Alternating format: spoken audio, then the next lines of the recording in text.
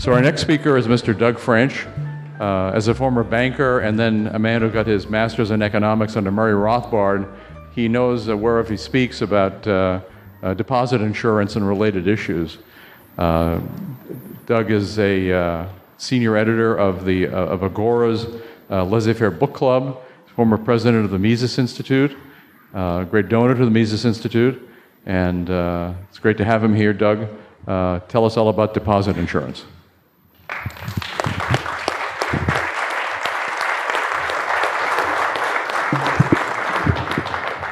Thank you, Lou. It's wonderful to be back in New York. We were here 2 or 3 years ago, and it's great to be in this wonderful city. It's especially wonderful to be down the street from, Barney's and Ann Taylor and the NKY and Todd's. Some members of my family are going to be very happy about that. So, and possibly do what Ben Bernanke wants us all to do with this smell of QE3 in the morning. I did want to make a mention about this book. You may have seen it propped up here, Reassessing the Presidency. If you do sign up as a member of the Mises Institute and support our great cause, you get a copy of that for free. There's a few authors here today. Joe Salerno has a piece in there, Tom Woods, and so you may want to think about joining the Mises Institute today and get a great book and also possibly a great keepsake to have them autograph it. So please think about that. This other book over here is a little something I wrote, and you may not think I'm much of an author, but I had great help. Murray Rothbard helped me with that book. It was my master's thesis, and Hans Hoppe was on my thesis committee. So you can't get any better help than that. So whatever you think about me, think about, I tried to get, it had been wonderful to get Murray to co-author, but it just didn't work out. So what I wanted to talk today about was TAG, which is maybe something you've heard about or haven't heard about. But the story of TAG actually starts in 1934 with, I'm sure, a president that you're all very much revere, FDR. And after taking office and declaring a bank holiday, FDR told the nation in his first fireside chat, he said, "After all, there is an element in the readjustment of our financial system more important than currency, more important than gold, and that is the confidence of the people." Well, what FDR was telling Americans was to be confident in government force, to be confident in what Murray Rothbard called an inherent hoax, the smoke and mirrors term for unbacked name of the federal government. 8 states had actually tried bank deposit insurance prior to the Great Depression, and actually all 8 funds failed. But that didn't stop the government from continually agitating for nationwide deposit insurance. There was actually 150 proposals for nationwide deposit insurance made into Congress. But the idea, it actually wasn't popular. In 1932, Herbert Hoover called guaranteeing bank deposits a lot of rot, adding that it would make the government responsible for the management of all the banks in the country. Big banks hated deposit insurance. It believed that it would only keep smaller, weaker competitors in business. And actually, FDR agreed with them. He told a press conference, "The general underlying thought behind the use of the word guarantee with respect to bank deposits is that you guarantee bad banks as well as good banks, and the minute the government starts to do that, the government runs into probable loss." FDR went on to say that the government's objective would have to be not putting a premium in the future of unsound banking. Now, the banking panic that peaked in the first few weeks of March 1933 Roosevelt, in his first official act, he closed the banks on March 6th, said that the banks would be closed for 4 days, and then what did his administration have to do? Well, they had to quickly draft legislation to actually legalize the holiday and resolve the crisis. In other words, FDR had actually closed the banks without having the legal authority to do that. He didn't have the power to do it. The Emergency Banking Act wasn't completed until a few days later. At that time, presidential advisor Raymond Morley said, "We know how much of banking depended upon make-believe.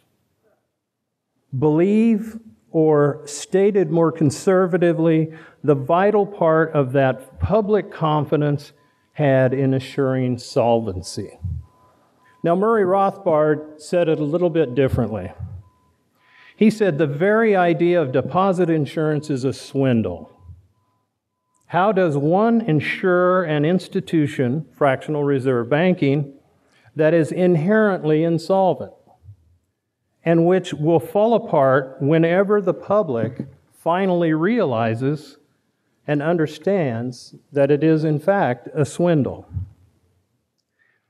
Well, we didn't have nationwide deposit insurance until January 1st, 1934.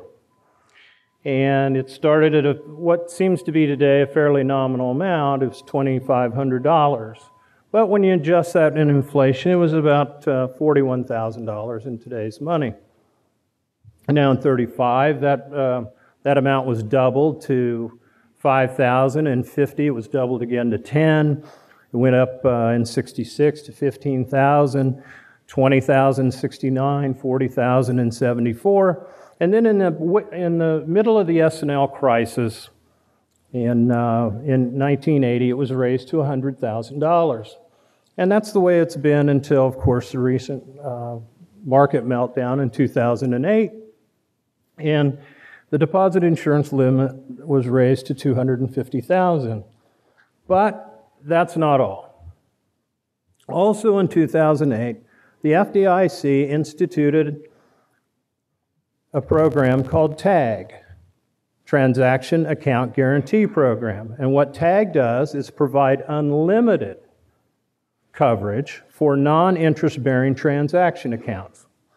These are typically checking and payroll accounts for corporations and municipalities and possibly large personal accounts. Now, according to Wall Street Journal last month, taxpayers are standing behind $1.3 trillion in TAG deposits. And interestingly enough, the vast majority of these TAG deposits are held by the top 5 banks.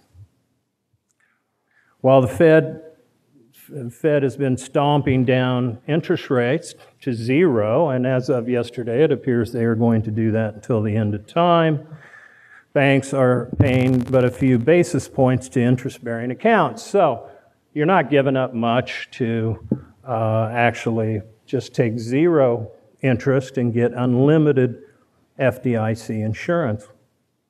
And Jim Grant wrote in his latest Grant's Interest Rate Observer, he wrote, 0% interest rates and blanket FDIC insurance of bank deposits reconfigured what used to be a market in short-dated IOUs of the private sector.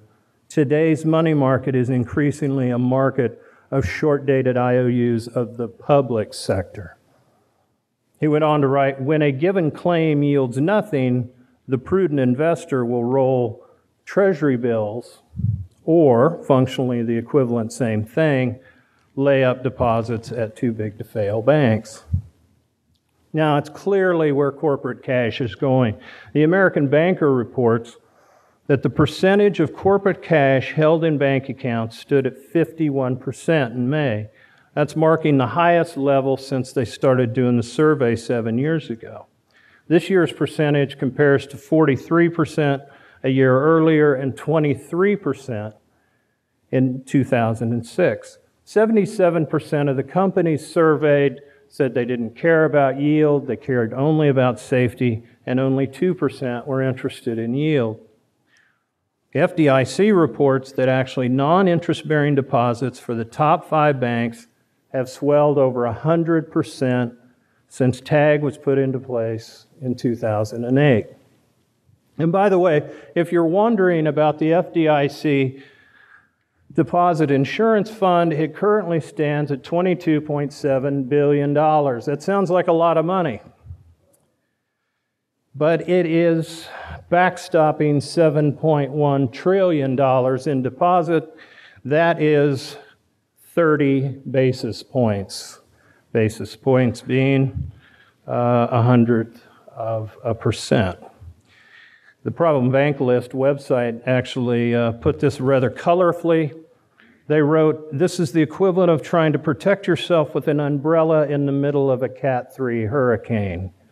The collapse of one of the too big to fail banks would immediately require the FDIC to seek financial assistance from the United States Treasury." And of course, during the last financial crisis, the FDIC nobody else was able to secure a loan, but the FDIC was able to secure a line of credit from the Treasury for $500 billion, just in case the need should arise. One might guess that the need will arise. The TAG is scheduled to expire at the end of this year. Like so many other government intrusions, it was put in place actually in 2008 with the idea it was temporary. You remember everybody was worried they weren't going to be able to get their cash out of their ATMs. I mean, what would we do? So they put this in place. Let's do this until the financial storm passes. And then it would sunset at the end of 2 years, actually in 2010. But actually in 2010, the Dodd-Frank bill extended TAG for another 2 years until the end of this year. So this is again an issue.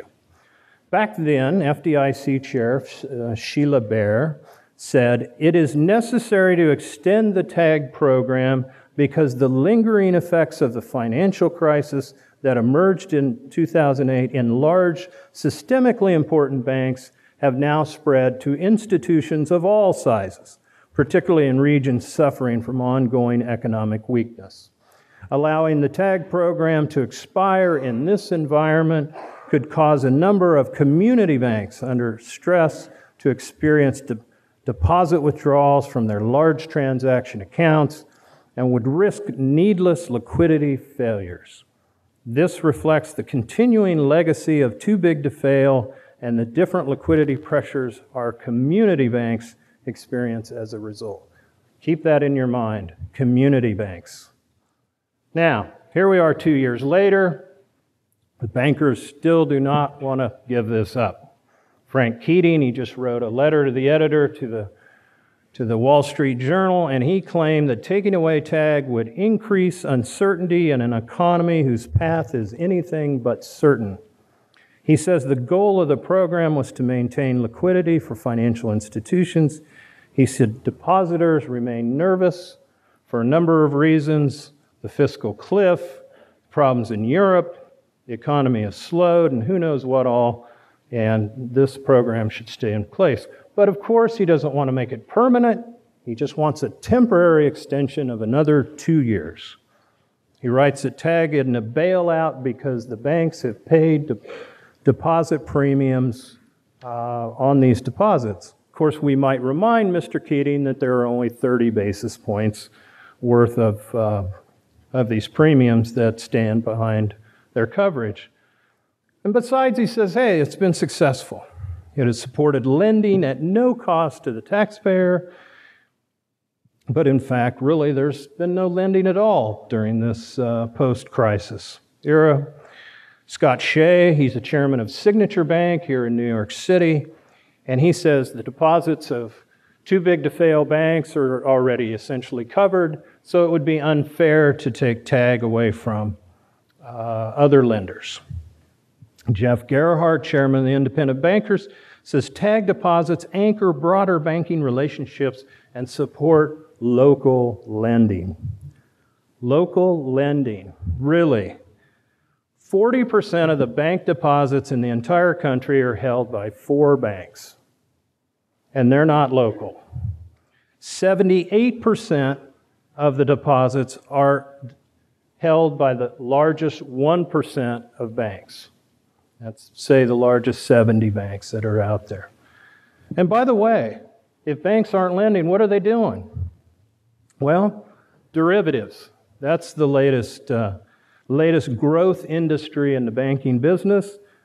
And when it comes to derivatives exposure, the top 1% of banks have 99.999% of the derivatives exposure. That total derivatives exposure, according to the last FDIC quarterly report, was $225 trillion.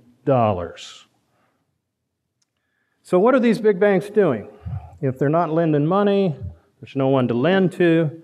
Well, during testimony before Congress, J.P. Morgan CEO Jamie Dimon specifically stated that the bank's deposits had swelled by more than $400 billion in recent years, putting pressure on the bank to seek higher returns. Bank analyst Chris Whalen, who, by the way, spoke for the Mises Institute here 2 or 3 years ago, he makes the point in a recent investment letter of his that the growth of J.P. Morgan's non-interest-bearing deposits supported by TAG almost perfectly tracks the period when the treasury of the bank increased its rogue speculative activity. This is something you may have read about. Specifically, the size and risk profile of the lending trading operation of Bruno Ixchel and the J.P. Morgan CIO office seems to have increased at the same time that the supply of excess funds due to TAG at J.P. Morgan was peaking, essentially from 2010 till today. Whalen figures that TAG accounts for $200 billion of J.P. Morgan's deposit base, or about 10% of total assets. So that additional cash provided a big incentive for Morgan management to add increased risk. Because remember, after all, J.P. Morgan Chase needs to keep assets and equity returns at a growing rate. And if you have increased assets through increased deposits, then you need to take more risk to keep up that return. Dimon told Congress that his bank was unable to deploy these increased deposits via lending. There just wasn't enough loan demand. So the liquidity instead was invested in corporate bonds via the Chief Investment Office. Now, Whalen says insiders actually at J.P. Morgan have told him that his suspicions that there was a connection between the increase in TAG deposits and the speculative trading activities of the office in London is actually true. They've actually confirmed that conversation with him. Now, according to the New York Times, this spring, J.P. Morgan had 30% of its portfolio invested in securities that are backed by the federal government, either agencies or treasuries. Now, this was a shift from the end of 2010 when actually their portfolio was 42% of governments and agencies. Now, by comparison, Bank of America had 87% of its bond portfolio in government securities. So clearly, J.P. Morgan was taking more risk in the government bond, or in the corporate bond area. The Times speculates that J.P. Morgan may have wanted to be a little more ambitious and earn more returns with its hedging program. And of course, the hedging program is made through the heavy use of derivatives. Price of these derivatives being linked to the value of corporate bonds. And this is a quote from the New York Times. While the bank made both bullish and bearish bets with these instruments, it appears that the trading strategy started losing a lot of money when the market turned against corporate bonds toward the end of March. Now, J.P. Morgan's troubles, or J.P. Morgan's problem with what to do with the excess TAG funds was actually mentioned by Thomas Lemke. He's the general counsel and executive vice president for Legg Mason, and he was speaking on behalf of the Investment Company Institute, who is, by the way, against the extension of TAG.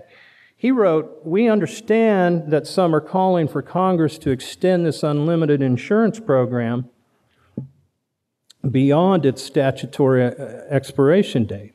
ICI strongly opposes any such extension. We view the program as having the potential to dislocate markets and increase systemic risk in times of market stress by creating an unlimited taxpayer support backstop for these transaction accounts.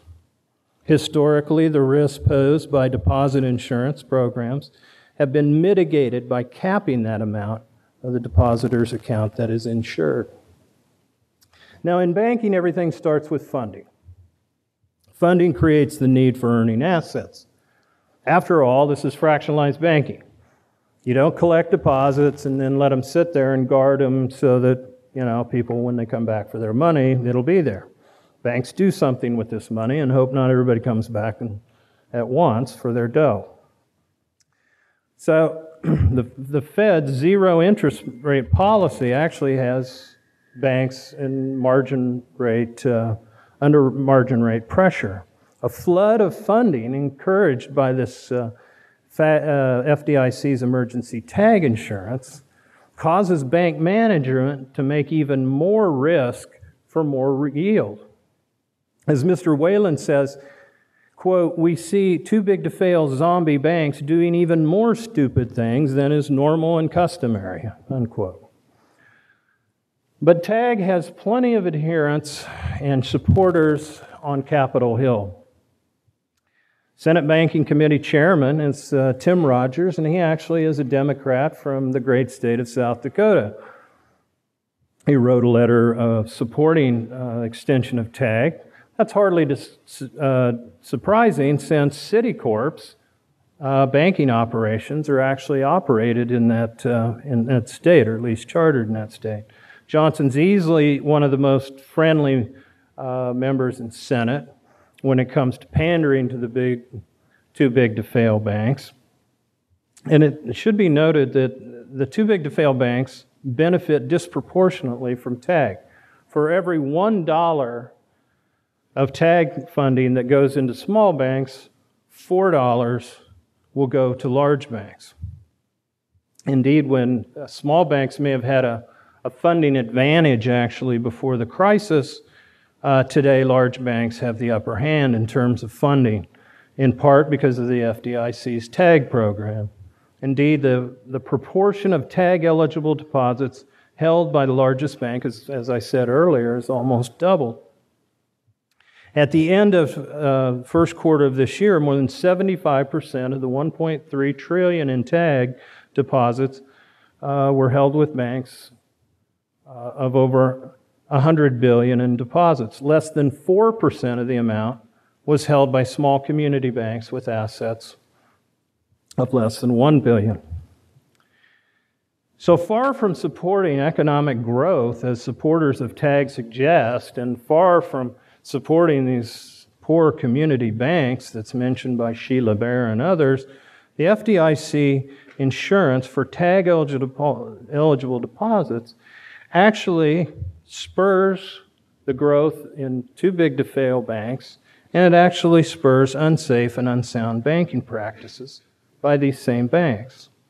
In the case of JP Morgan, the result was of the nearly 10% increase in their total assets. And this flight to quality, if you will, encouraged by TAG, was a significant increase in the risk-taking at that bank.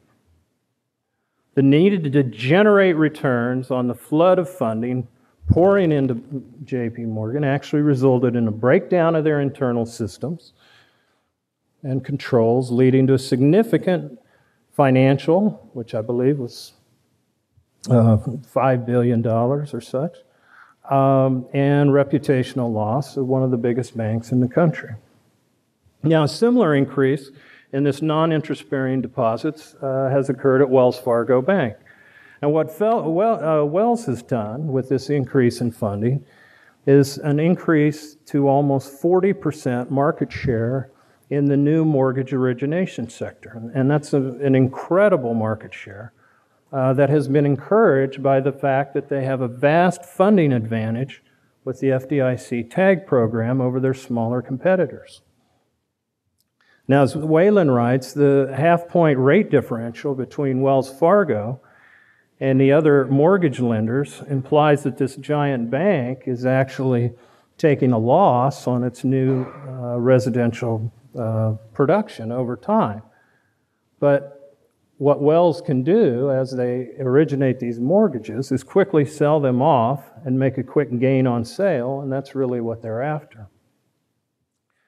Now, the American Bankers Association, or the Independent Community Bankers Association, may cry for an extension of TAG to stimulate economic growth or jobs, but TAG is simply another active government intervention in the United States economy that under the guise of protecting small banks and the banking public. But actually the winners are the large banks. Small banks and the publics are net losers. Now, in a wonderful book, Money, Bank Credit, Economic Cycles, Jesus Huerta de Soto's wonderful book, he wrote, "The various systems and agencies designed to ensure created deposits in many Western countries tend to produce an effect which is the exact opposite of that intended when they are established.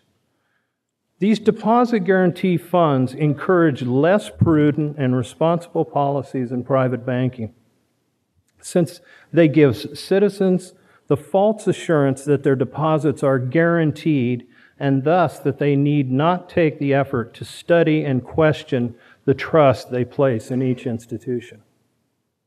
These funds also convince bankers that ultimately their behavior cannot harm their direct customers very seriously.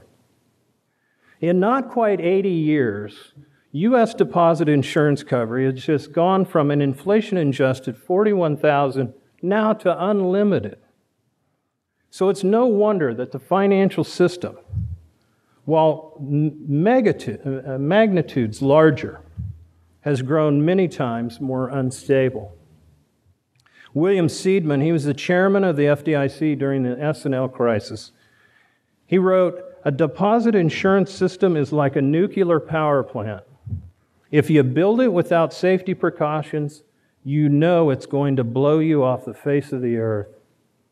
And even if you do, you can't be sure it won't." A return to sound banking would mean doing away with the swindle of deposit insurance entirely. Otherwise, that financial nuclear explosion could happen any time. Thank you.